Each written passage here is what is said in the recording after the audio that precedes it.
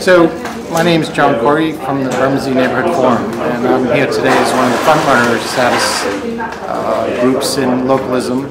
We're actually trying to produce a neighborhood plan, so rather than just talk about it, we actually have to produce one.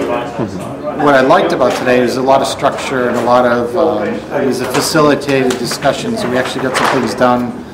Quite a bit of information was shared, and it was done in a constructive sort of way.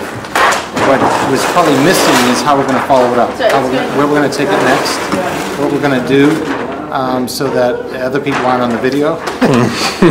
Anyway, the real key though is how to then turn this into action, because it's great to talk about the ideas, but if we're actually trying to produce a neighborhood plan by, say, December, we can't just be talking about it, and we can't be talking about the tools we'd like. We have to use the tools that are there now and how to engage. And I like to think of it as sort of a web or mosaic, where we're going to have some things we go deep in, some other things we don't go deep in, and they're going to have to assess where we have good coverage, where we have gaps, redeploy community resources, whatever that may mean, professionals or not, to then take forward that whole take forward the plan as it exists and fill in the gaps, and then by December/January, when Southwark actually reviews it, hopefully we'll have a plan that's workable and is usable. Awesome.